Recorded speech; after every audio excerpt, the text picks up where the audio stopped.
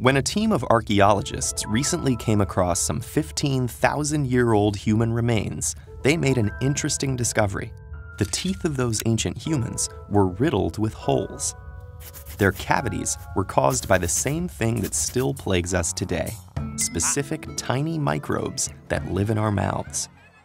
These microbes are with us soon after birth. We typically pick them up as babies from our mother's mouths.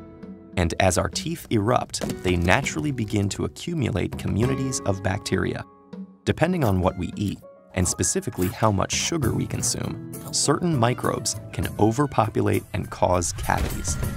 Diets high in sugary foods cause an explosion of bacteria called mutans streptococci in our mouths. Like humans, these microorganisms love sugar, using it as a molecular building block and energy source.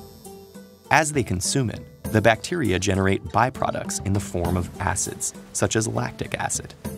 The mutans streptococci are resistant to this acid, but unfortunately, our teeth aren't. While each human tooth is coated in a hardy, protective layer of enamel, it's no match for acid. That degrades the armor over time, leaching away its calcium minerals. Gradually, acid wears down a pathway for bacteria into the tooth's secondary layer called the dentin. Since blood vessels and nerves in our teeth are enclosed deep within, at this stage, the expanding cavity doesn't hurt. But if the damage extends beyond the dentin, the bacterial invasion progresses, causing excruciating pain as the nerves become exposed. Without treatment, the whole tooth may become infected and require removal, all due to those sugar-loving bacteria. The more sugar our food contains, the more our teeth are put at risk. Those cavemen would hardly have indulged in sugary treats, however. So what caused their cavities? In meat-heavy diets, there would have been a low risk of cavities developing because lean meat contains very little sugar. But that's not all our early human ancestors ate. Cavemen would also have consumed root vegetables, nuts, and grains, all of which contain carbohydrates. When exposed to enzymes in the saliva, carbohydrates get broken down into simpler sugars, which can become the fodder for those ravenous mouth bacteria. So while ancient humans did eat less sugar compared to us, their teeth were still exposed to sugars. That doesn't mean they were unable to treat their cavities, though. Archaeological remains show that about 14,000 years ago, humans were already using sharpened flint to remove bits of rotten teeth.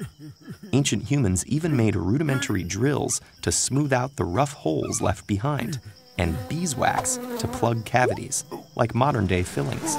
Today, we have much more sophisticated techniques and tools, which is fortunate because we also need to contend with our more damaging, sugar-guzzling ways. After the Industrial Revolution, the human incidence of cavities surged because suddenly we had technological advances that made refined sugar cheaper and accessible.